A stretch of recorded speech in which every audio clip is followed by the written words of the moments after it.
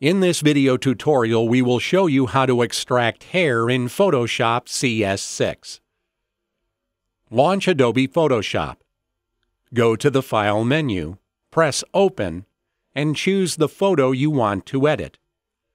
Zoom into your photo by pressing the Ctrl and plus keys. Then choose the Quick Selection tool from the toolbar.